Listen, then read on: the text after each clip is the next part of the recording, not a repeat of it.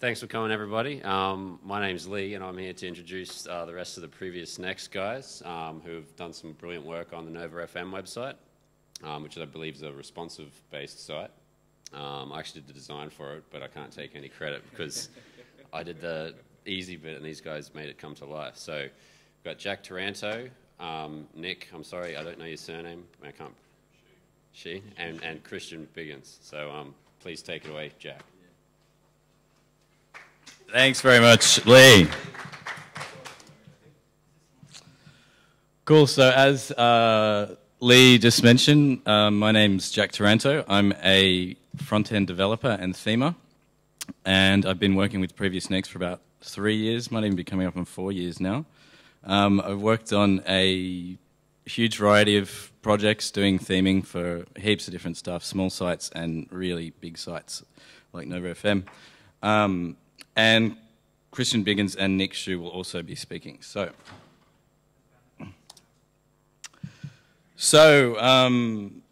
we'll be covering a largely technical overview of Nova's site. It says on the session that it's a beginner, but it's probably actually more like an intermediate. So hopefully that doesn't scare any people away. But we'll be showing you lots of different code examples and things like that, focusing specifically on the responsive design, and Christian will be taking you through the enormous data migration task, and Nick will be focusing on hosting and GeoIP. So Nova came to us and they wanted a complete, I've got a spelling mistake there, but that's all right. They wanted a complete redesign of their entire website. So it was based on a totally custom CMS, which had evolved organically over quite a few years, and it had like tons of different stuff added into it. It didn't really have any, like the original structure was completely lost. So yeah, they came to us, we had to redesign that. We had to migrate all of the data, and we had to build it and make it responsive as well. So it was a pretty immense task. The total development time, I think, was maybe around 3 months. I'm not exactly sure. There was about 5 of us working on it, I think, at the most, maybe 6. So there were hundreds, literally hundreds of thousands of nodes that we had to migrate. There was an immense amount of advertising. The whole site's advertising based, and every page has got ads all over it. And it's mainly, thanks to, it's a really media heavy site as well. So there's images everywhere, there's video everywhere, and there's sound files and everything. And also there's 5 stations, one for Sydney, Brisbane, Adelaide, Melbourne and Perth. And they're all the content served from the same site. And yeah, the whole thing's responsive. So a look at the stats before we released the site. They had 1.5 million unique visitors per month. They had 3 million page views, and 2.5 minutes was the average time spent on the site. So that jumped up to 32% more in unique visitors, and yeah, 64% increase in page views, and the time on site almost doubled to 4 minutes. So I'll be taking you through a few things around the responsive design. I'll be focusing on the base theme and what we chose and some of the custom stuff that went into that. I'll be going into a lot of detail about responsive advertising and the media choices as well that we made. So, getting started, we had a few obstacles in picking a theme to choose. So we had not very much time to choose something, or not very much time to implement something. We needed something that was going to be reliable, and it also needed to be based on 960 grid system, which is what Lee's designs use. So we could have possibly built a custom theme with a custom grid system and implemented, all sorts of different stuff to get that happening. But it kind of made sense to pick a Drupal base theme that was solid and had, all the hard work done for us, basically. So we used Amiga to do that. It's probably one of the biggest. I think it might even have the biggest user base of Drupal's responsive themes. So that's a pretty big plus going for it. At the time, it was version 3.0, I think. So that was another good thing.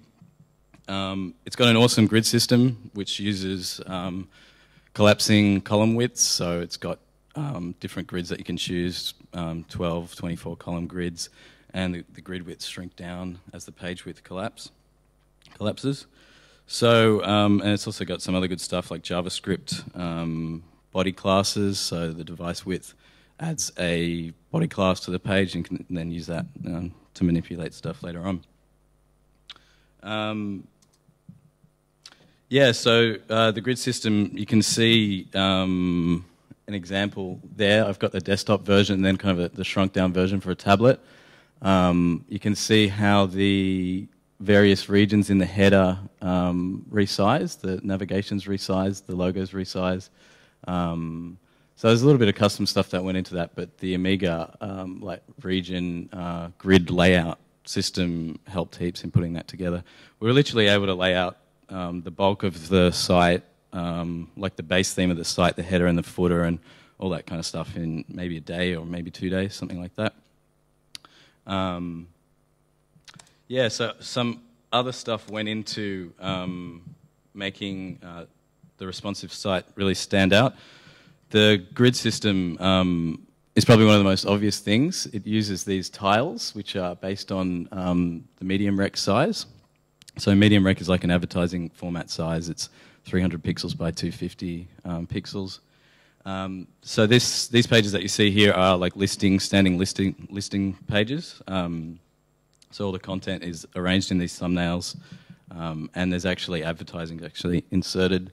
You can see there at the top and the bottom. So these grids collapse based on the device width. So you've got 3 columns for a desktop, 2 columns for a tablet. And then the mobile version, they kind of shrink down and become much smaller. So it's once it gets down to a mobile size, it becomes fluid. Yeah, so it stretches out to fill the page. Yeah. We also use CSS media queries to hide certain regions on the page. So we had the example I've got here. There's 2 regions at the top. They're mobile-only navigation regions. So they're actually in the same HTML that the desktop version gets, but they just use a CSS media query to set display none. So they get hidden from the user and only displayed on the mobile version. So it was all this kind of stuff that went into it to get the responsive site happening. It was the first responsive site I'd actually built at the time, so it was kind of the whole thing was a learning experience. But we got there in the end. So the next, probably the hardest thing about implementing the whole responsive side was the advertising. So we have tons of different sizes and formats. We've got different device widths, and the ads need to be specific for each device. So you can see an example here. I've got the desktop version in the top. It's got like a full width ad skin kind of thing. Then the tablet version on the side there uses leaderboards extensively. Mobile version only shows MREX. So each ad, each different device sees different ads basically, and it's so difficult because you've actually got one because the site's responsive, you've only got one version of the HTML, so you're not serving different HTML for different devices. And all the ad tags are in the HTML. So, I mean, you could just hide the ad, like the particular div that the ad renders. You could just hide that with a media query and say don't show up for mobiles. But it will, like the ad engine will still record impressions for that ad. So you have to figure out some way of only putting the ad tag in the page for certain devices. And it's all, it's kind of unnecessarily difficult. I think if the ad companies, we were using DoubleClick, if the ad companies were on board with it, it would probably be quite a simple thing to do. There might actually be some guys out there that do it, but I don't think the major guys like DoubleClick have any real way. You're able to embed like a JPEG version of the ad or something like that. But yeah, you can't actually say this ad is only meant to show up on this screen size. So JavaScript was the obvious choice there to embed the ad tag. So we wrote a custom jQuery plugin, which was about it was probably only about maybe 40 lines of code or something like that. It was quite simple, really, and it took advantage of the Modernizer media query. So Modernizer media query is exactly the same as a CSS media query. It's just in JavaScript. So it talks to the browser, it gets the device width, and it either returns true or false, based on your media query. So you can put CSS media queries into JavaScript and then take advantage of them. So then it was just a matter of writing a couple of lines, which took like the actual Google ad code and then put that into the page. So instead of embedding the actual ad tag, we just use this little call to the plugin. It just tells the jQuery plugin which div to render the ad in, and then you can actually just specify the screen size, mobile, tablet, desktop, and then the ad will show for the appropriate size. So there were kind of a few limitations in that way of working. We still had to use CSS to hide the ad block from users in case you might have a user on a desktop which is resizing their browser window or something like that. So if they shrink it down, you want to hide the ad and not break it. But that was a problem. Then you wouldn't have ads. You wouldn't have ads reloading in that case. So if people are shrinking the size down and stuff, the ads might not necessarily appear. But for the bulk of cases, it kind of works pretty well, really. So now onto media. This is just a small splattering of some of the stuff they've got going on. Virtually every article or node on the site has some form of image or video or gallery or something like that. You can see we've got like YouTube. We've got YouTube video players. We've got Brightcove video players. We've got views, slideshow galleries, Flow Player audio, and the biggest difficulty with it all is that the actual developers hadn't really implemented very much responsive stuff at all. So even YouTube and things like that aren't really straightforward to put into a responsive site, which is probably might have come a long way since then. This is kind of the end of 2011 that we were doing this sort of stuff, so it might be a little bit different now. So Flow Player gives us the audio player, which is used for podcasts and songs and things like that. It's relatively simple. They've got a kind of a beta version plugin.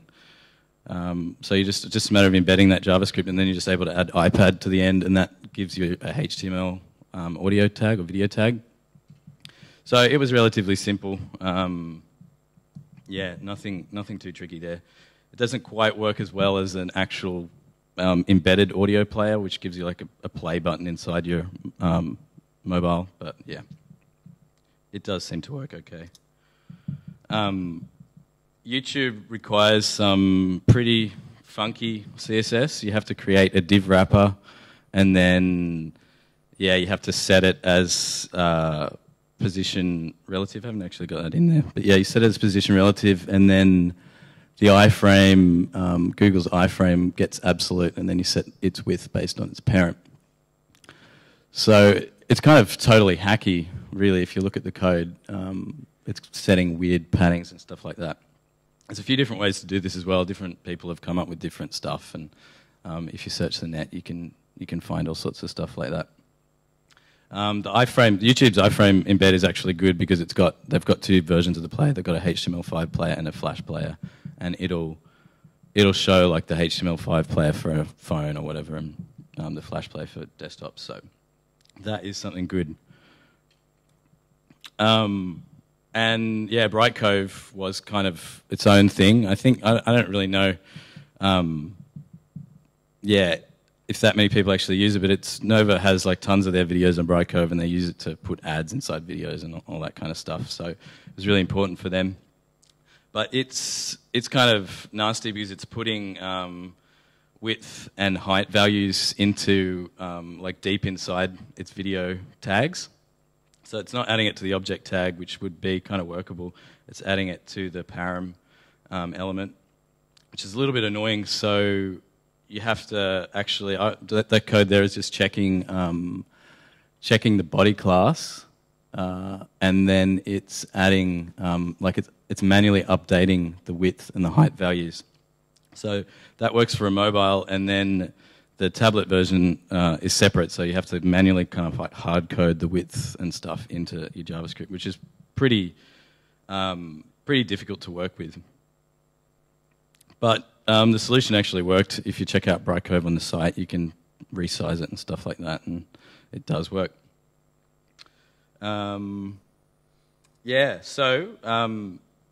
Amiga was great to work with. It was the first site I built with Amiga, but gone on to build heaps more after that. It was really handy in all the kind of stuff that it's got set up already. It doesn't really work the way Drupal works. Like, it's kind of an anti-Drupal theme in a lot of ways. It kind of implements its own like pre-processed files and stuff like that, and it's got its own way of getting like standard Drupal variables into templates, and it's got heaps of extra templates which it just invents. And so it's a little bit of a challenge working with it. And for newcomers, it might be a little, like if you're getting into the dirty kind of nitty-gritty of it, it's a little bit tricky, but it is a great theme. And modernizer media queries kick ass. I think there might be another JavaScript that does. I can't remember what it is, but they're really handy. They give you CSS media queries in JavaScript, so that's awesome.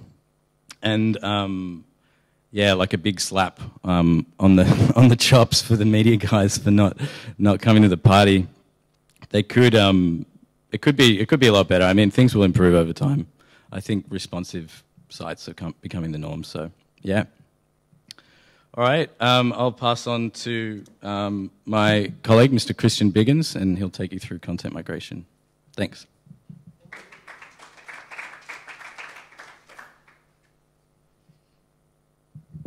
Hi, everyone. So I'm Christian.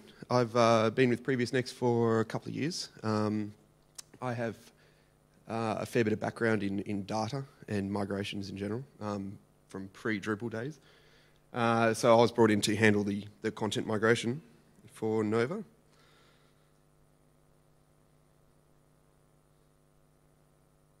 You got my slides in the wrong order, Jack. Anywho, so the considerations. When I was brought into this, we had the existing Nova site was a bespoke application. It had no structured schema at all. It was on a Windows system with a MS SQL database. There was lots and lots of content, like hundreds of thousands of rows, and there was relationships literally between each row. Everything was connected one way or another. The content and media were stored in different locations. So some content was stored in a table specific to that content, whereas others were stored in different tables. So for an example of that was that A video might be stored in its own video table, but it also could be stored in the articles table using an embed code. So it made it pretty difficult to make sure that you were pulling videos from the right places. Challenges, there was duplicate rows for the multiple sites. Jack touched on how there's localized sites for the station. There's 5 that we migrated. Each site would have its own content as its own row. So if one article was to be published across the 5 sites, there would be 5 versions of that article. Because of that, there was lots and lots of edge cases, scenarios where code had been changed and the schema had been modified to handle a single scenario. Also, not all the content was to be imported because we were only handling 5 of the sites, but there were many other sites that we weren't actually migrating. They were going to stick with their CMS. An example of the relationships that we had. So if there was an album on the site, the album would have been created by a user. The album would have tags associated to it. It would have an artist and an image, and these were pretty much the equivalent of having entities. But it would also have lots of manually entered related content. So there would be the manually configured related content block on the side, and everything would have one of those. So we had to make sure that all of these relationships were maintained across the migration. We had lots and lots of potential issues. The biggest problem that we were facing was the chicken and egg scenario, and that is what do we migrate first? How do we ensure that the user record is there when it's needed to be, when we're trying to provide the author attribute on the album? Is there an order that we need to perform them in so that we get that? How do we ensure that we don't get any duplicates, considering there was so many duplicate data already in the tables?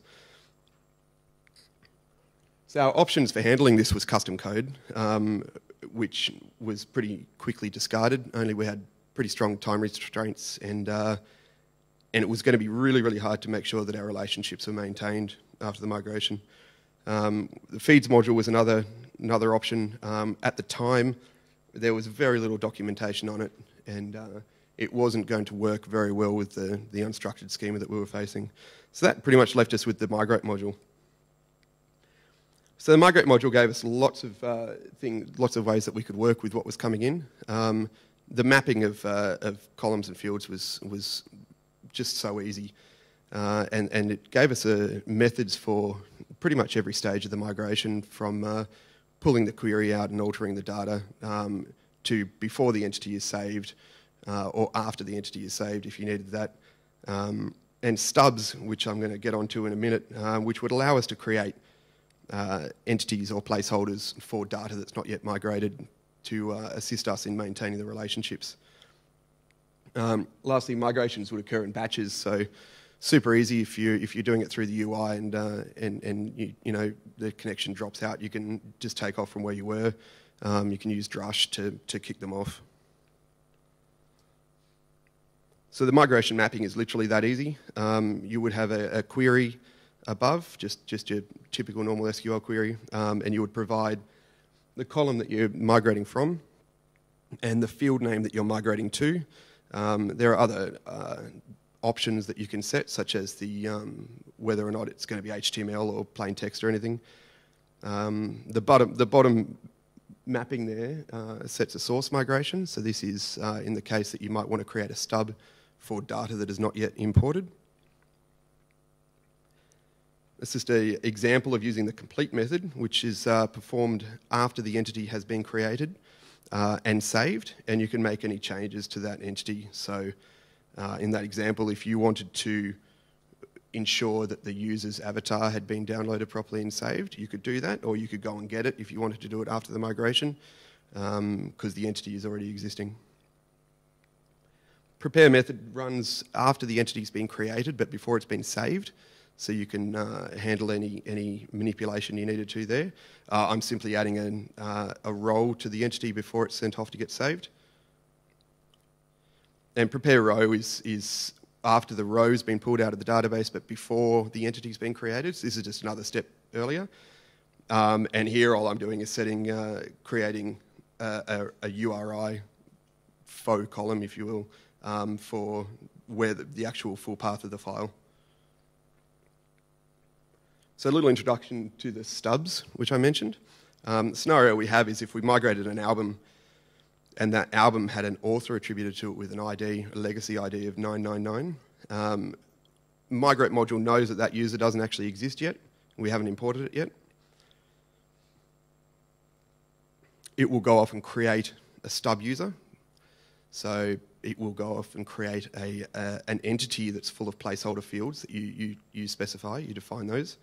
And then it creates with the fields that you've specified, it will create a Drupal user, or it could be an entity, it could be a node, anything you wanted. So it's created as a Drupal user with a user ID of 100. It will then go and update the album record that we've just imported with that user ID, so that we've got that relationship maintained.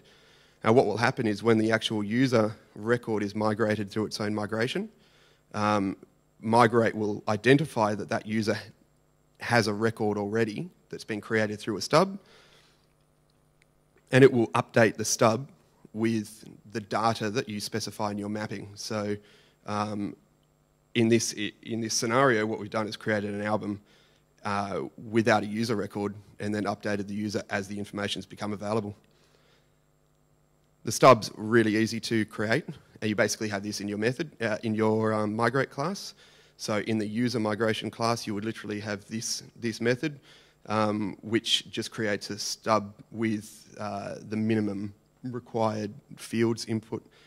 Word of warning is that users actually need unique email addresses. So what I'm not showing here is just a function that you have to write to make sure that the email addresses are unique so that it will actually save.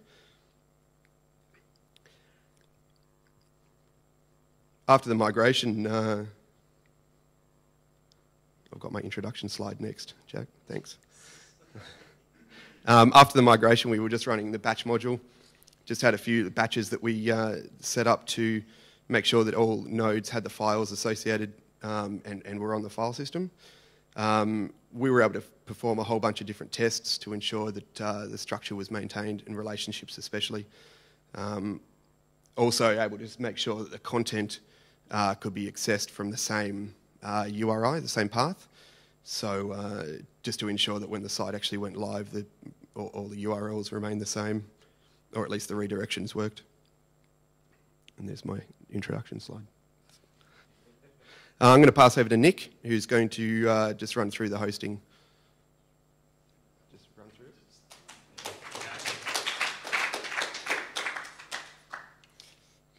Thanks, Christian.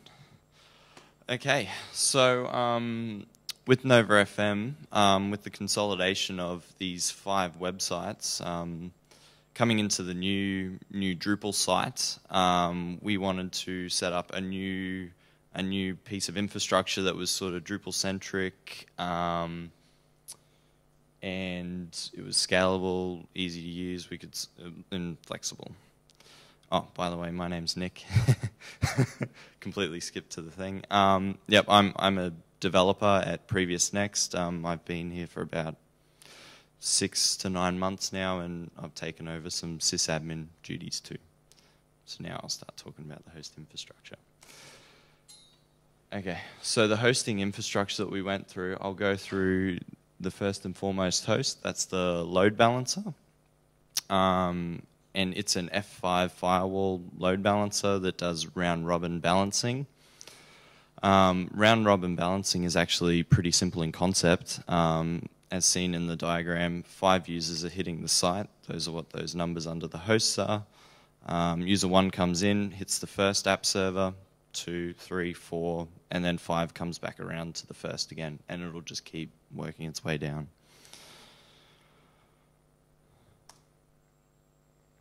The next class is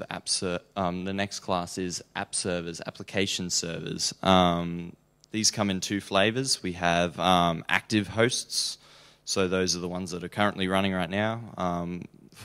We have 4 of those running in a cluster setup, and we also have inactive hot spares on the side ready to be added into the load balancer if needed, or powered on and then added into the load balancer. All these hosts come with Varnish, Apache, PHP, and Memcache. I'll just quickly go through those. Varnish is a caching service that you can put in front of your web host. So it'll cache up the HTML files, etc. So it's really snappy every time once primed. Apache's your web server, and PHP. And Memcached is what we're using to cache we're using it on our Drupal site, the Memcached module, and passing off all the cache data to Memcached and stored in memory on the host. All this configuration is Puppet managed, and what Puppet is it's a manifest kept in code, and it provides install and update instructions. So if we were to spin up a new host, we can install Puppet, give it a blueprint for what the site's going to be, and it'll spin it up, and we can start adding more and more if we need to, if there's a case for it. If anyone wants to talk about any of these, like Varnish, Puppet, yeah, definitely pop around after, and we'll have a chat.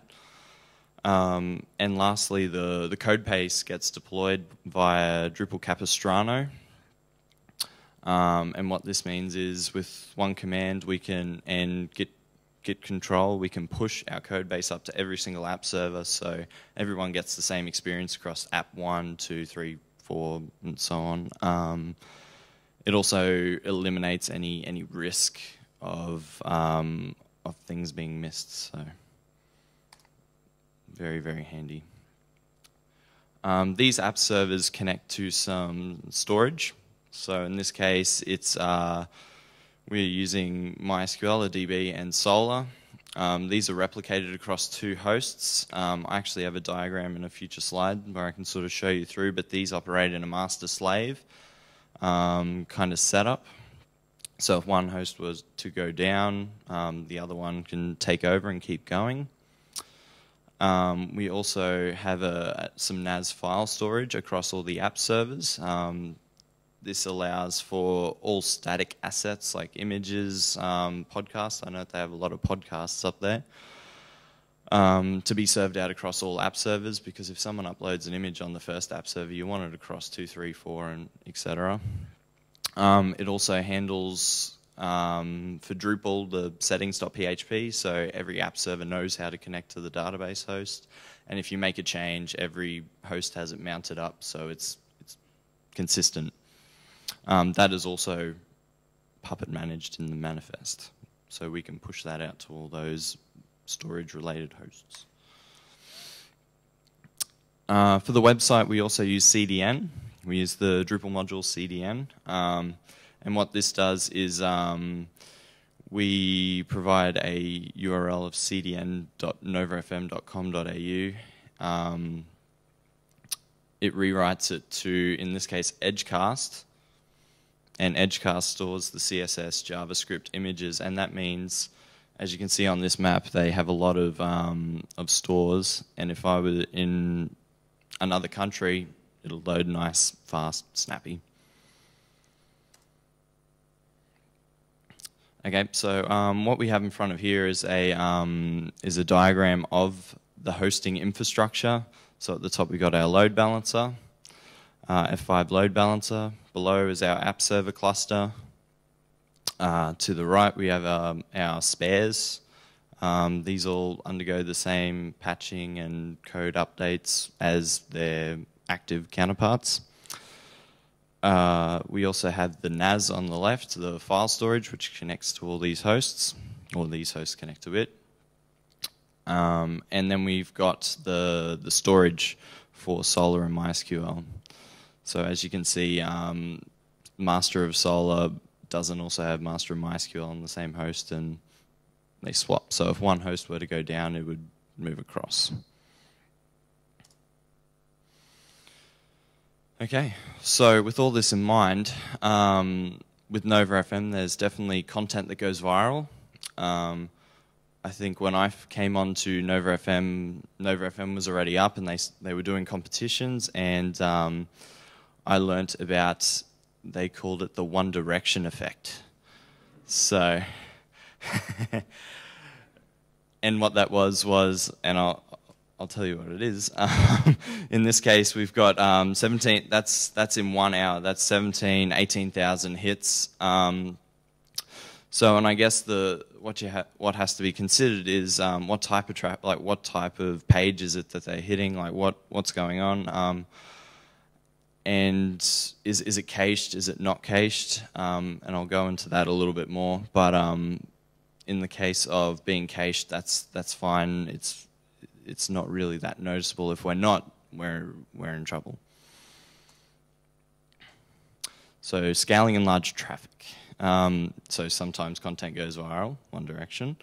And what are the options? So with all these things in mind, we've learnt from our mistakes. Maybe when we push up some content that we know may go viral, or there's a competition coming that we may know that goes viral, we can provision in advance. We can maybe get some hosts into the pool beforehand, get it added into the load balancer, so it's less work at the time and less worry.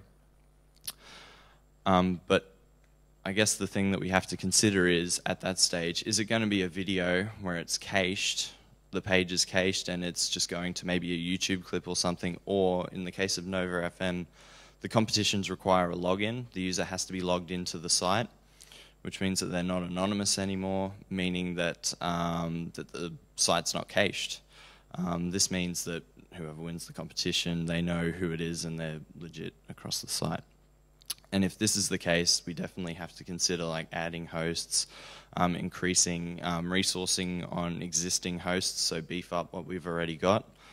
And sometimes you don't get the chance to provision in advance, and at a very last call, write it out.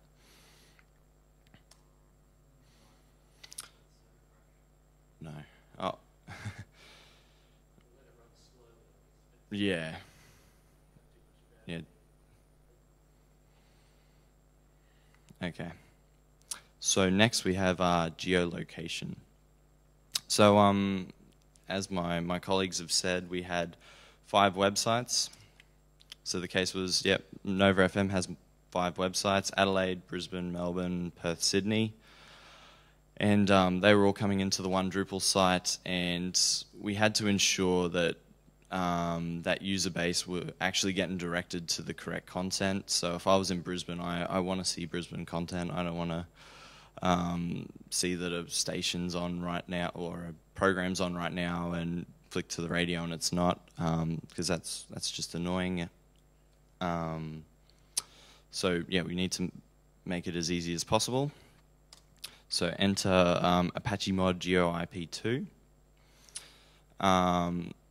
So a quick little overview is GeoIP offer a city and a light version.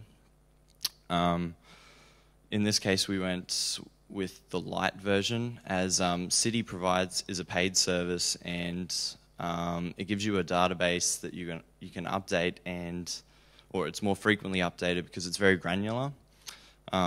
In this case, the major cities aren't going anywhere.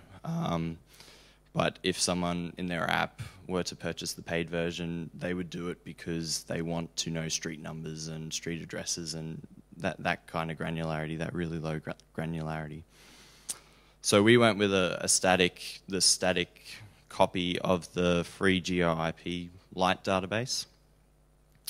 So the benefits of that were the configuration was within the Apache vhost configuration, so we didn't have to bootstrap Drupal. So if we were to put this kind of logic in Drupal, we would be bootstrapping Drupal, like firing up the site, checking where they were, and then redirecting to the appropriate URL for the station. So that's 2 bootstraps for the same thing that we can do right there in Apache. And yeah, the redirect is cached too.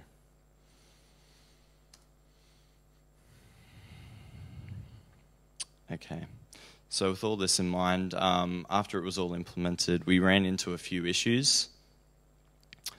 So each station gets a header set for it. So once they're redirected to so if I was redirected to Brisbane, I would get a header of that station. That means that when I go to a competitions page, all the content or all the related content is Brisbane-esque, Brisbane related. I'm not seeing anything Sydney related. I'm not sort of getting pushed to other stations' content.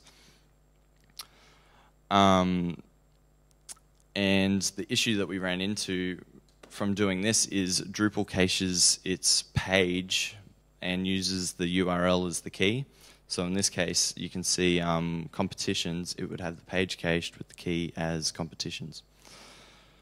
But we don't want that, because if I'm in Brisbane and someone's already primed the cache and created that cache in Sydney, I'll be seeing Sydney content. So how do we get around this? Varnish. So we use Varnish to interpret the header. And as you can see in this diagram, I'm IC/competitions. Varnish rewrites the URL to add this NovaFM station key on the end, and that's what Drupal caches. And I don't see that. That's deeper. That's deeper level stuff. I don't see that in the browser. I never see that. And what we now have is, if all the stations are, if 5 people from different areas are viewing that one competitions page, that's five versions of the page being cached now by Drupal.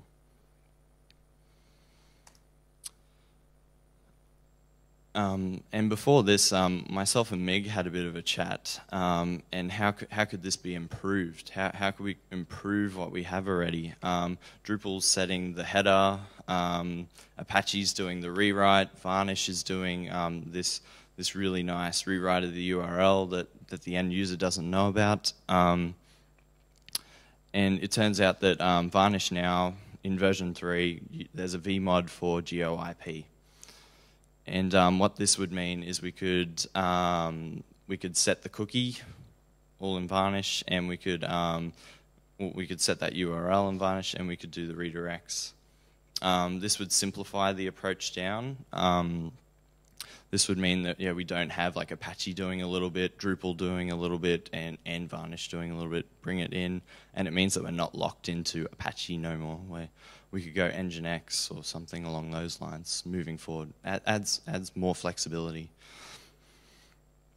So, in conclusion, we now moving forward have an environment with more options of scale, and with everything going on, we now know that we need some forewarning if content's going to go viral.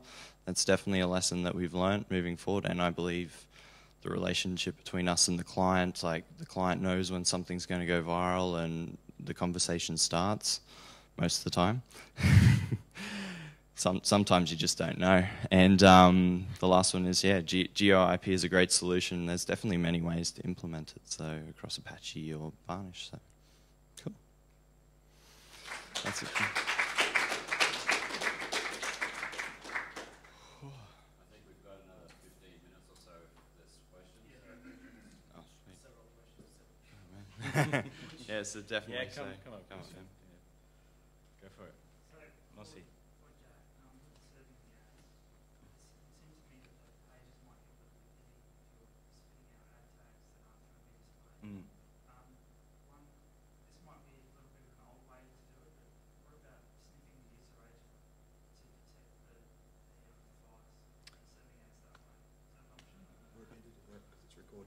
So the question was, could we use the user agent to sniff out the browser? Yeah, instead of a media query. Yeah, I guess the problem with that approach is you're not so much sniffing out devices or browsers. You actually need the device width. Yeah, I don't know if you can. I don't know if you can actually get that in the user agent or not. You can. Yeah, that could work too. Yeah, there'd be tons of different ways of doing it. There wasn't too much additional JavaScript in the page. There was kind of like for each ad tag, there was just that one line that you saw. Yeah. So that adds the ad tag in. Yeah. Yeah, I basically just chose that way because it seemed like the simplest way for me to be able to implement it. Yeah. Cool. Question is, what was any CSS preprocessor used? Yeah, the question was the CSS. Did we use a CSS preprocessor? Yeah, we used Sass. Yeah. Next one, did you use this SAS module and how, like, to compile everything and how did everything integrate with Omega? So to add to that, how did we compile Sass and integrate it with Omega?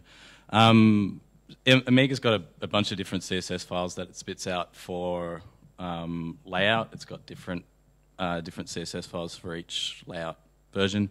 So we literally just had a Sass file in our theme, a Sass folder in our theme, and it had like Sass versions of all the Omega style sheets. And then we just ran the compiler locally and then checked the compiled CSS into GitHub. Yeah. Yeah, we did. Is that a Drupal module?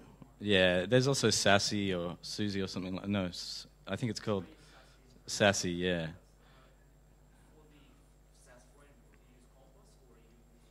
Yeah, we didn't use Compass. We kind of had our own library of mix-ins and things like that. We had a variables file and like a base partials file with mix-ins and stuff like that. But we didn't really. This was kind of back in 2011. I've only really started using Compass recently, so yeah, it was probably a bit before that time.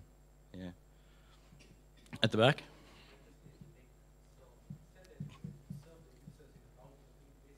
Yep. How do you manage user-generated contents between different servers?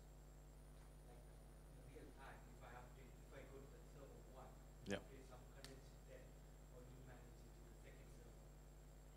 Oh, okay. So the question was, how do you manage content across all, for example, all 4 app servers? So the database is external to the app servers. So all 4 hosts are connecting to that database for that record. And in terms of files, because that's mounted up on storage, each host has its files directory mounted up in storage. The files available on all 4. Yep. So how do you mount the NAS? Like, is it externally using that? The NAS is mounted? How does it mount it to? Yeah. It's mounted to a directory within a desktop, and besides default files is the secret. Oh, yeah. And another question. Yep. So you said, like, in the peak, when you know that there is an event going on, Yep. did you guys try to think about a way so that the editors or, well, like the customer, to create some kind of a special event, node or some trigger to spin up a new instance? So rather than they, as far as I understand, they call you and saying that we have this event and you guys prepare a provision it for us. So, Is this what's going on? yeah. Yep. So you're. That's what I'm saying. Oh, okay. No. So the question was, when creating content, is there some kind of automation to? When there is no new event, Yep. like this one version. Yep. So when they expect a high volume of Yep. visitors, they Oh, can they do that? So. do the spin. Oh, okay. So do NovaFM have the means to spin up extra app servers? Or automatically? No, that's all. We have a pretty tight relationship between NovaFM and the hosting provider. So it's really all discussions between the 3 of us. Yep. There's also some technical reasons as well, adding in machines into the F5, like that was it's going to be a manual task. So there's no way of getting. Is this a provider limitation or it's more of Probably architectural limitation. yeah, I think it requires a major change in the F5. There's some other reasons that we need to, if those hosts have been that we're adding have been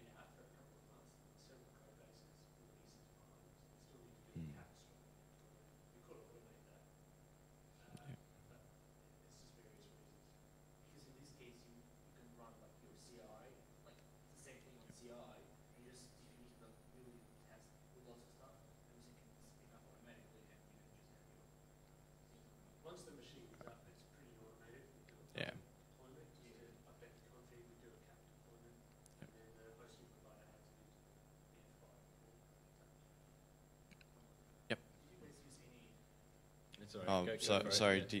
Yeah. Just last one. Yeah. Do you use any continuous integration for what and testing coverage? At the time, no.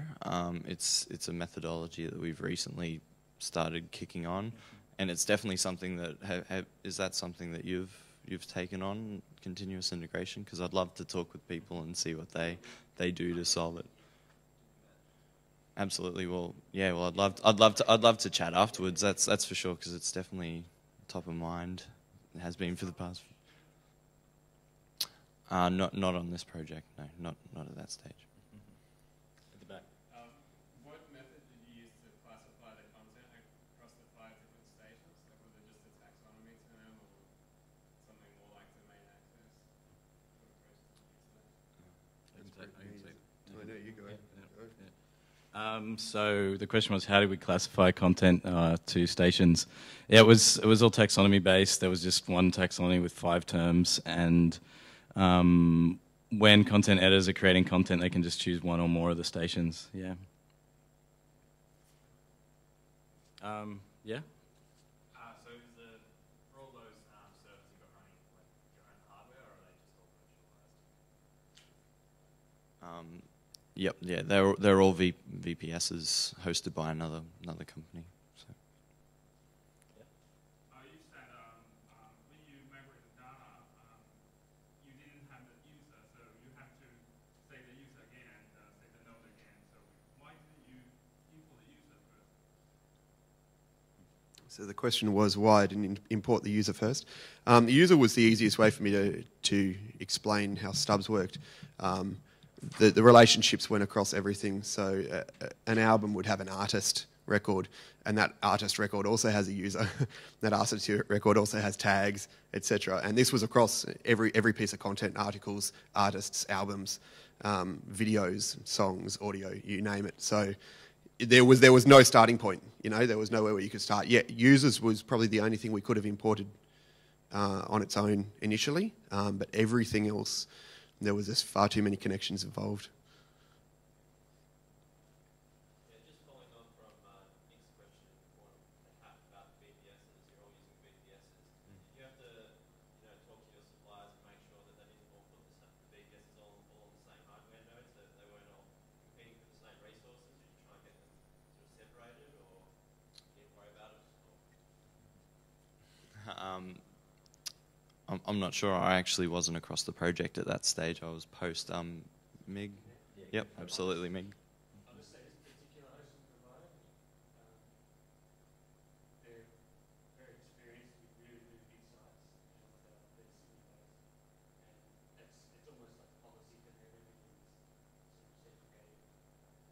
There's no sort of open community. It's all big and like do they increase the capacity based on the nodes level, or just based on the user?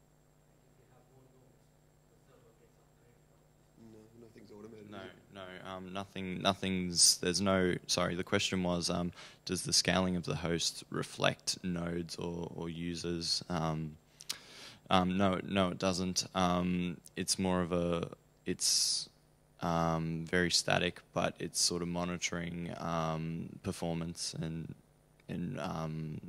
how much resources are taken over a period of time. Yep.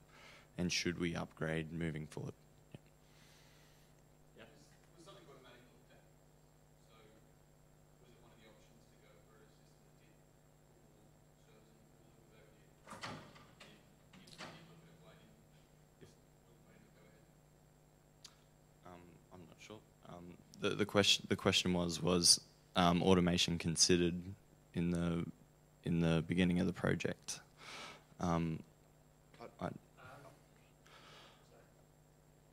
think it was that the hosting provider doesn't really offer any of that sort of automation. Then I guess the next question is, why go with that hosting provider? Go with a hosting provider of the legacy website as well. I think a big consideration is that there was no, at least major Australian-based cloud providers. Yeah, towards the end of 2011. So there was simply no option for an automated system at all. Yeah, well, there's lots of options now. Absolutely, if you were to do it now, it'd probably be a lot more things to consider. Oh. Hey, I thought I.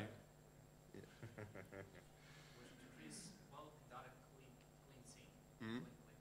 Yep. Because I saw it there. So the imported data didn't contain any kind of, invalid HTML or some kind of. What was the methods used to clean up, or So the question was, how did we clean the data? We tried lots and lots of ways to try to automate the data cleaning. In the end, because some content was plain text, and like I said, lots of things were embedded files. In the end, it was just all tags were stripped out. There was lots of JavaScript embedded in a lot of the content, so it was literally as if someone had saved the page as it sat and then whacked it in the database. So there was lots of importing of scripts. There was no way to safely ensure that what we would end up with was valid, safe HTML. So there was lots of things that we were able to keep, strong tags and things like that, but the majority of tags were just stripped out on the way through. Yep. Related, so dealing with large volume of data to import, how do you go about testing the migrating content, testing scripts? So the question is, how do we test the migration? We just grabbed samples of certain content of each different type, and then matched it against the database that we imported from the legacy system. So there was no, we weren't comparing with a live site. We were comparing with the database and then writing queries to match as well as we could. The cleaning scripts and the testing scripts were rewritten dozens and dozens of times, because we would get 90% through and there'd be one single case where it wasn't the same, and so that would have to be included. So yeah, absolutely, and that's where I sing the praise of the batch module. It just makes that stuff very easy. So just at the end of this migration, all that content, what is the volume? What is the percentage of the content is actually archived, and what is accessed on a daily basis? It's all accessible. It's all accessible through Solr. So Solr does all the indexing for us. As far as I know, nothing was actually archived from what we brought over from the previous system. So it's massive. We're talking hundreds of thousands of nodes. Customer go randomly to some nodes and check that. We did lots of that. Towards the end, we had our whole team that would just be clicking through randomly, just following links and just site checking samples of code. There's no way. We found issues with missing files, and that came down to some files being available some places and not others. So there were a lot of cleanup scripts that we wrote afterwards to re-download files that were missing. So if there are any embedded images, like image tag with the source, yep. where your scripts actually converted those? Yeah, pulling out the source, downloading the file to the file system, and then importing it as a media object, media entity. Is this a kind of part of some module or migrate? Can you plug that in your stuff inside of the? It would take a while, I think, to pull it out so that it's generic enough to be used. We definitely considered doing that. It was very specialised what we were doing. It was very, very specific to our needs at the time. I don't know many use cases where what I wrote would be useful. Sorry? The cleaning was during the migration process. Yeah. No, that's right. So in those, I showed the complete and the prepare methods. So in both of those, in the prepare you can clean it, and in the complete you can confirm that it worked. So the saved entity matches the row without anything additional. Yeah. I think we'll have to wrap it up there. Thanks, everyone.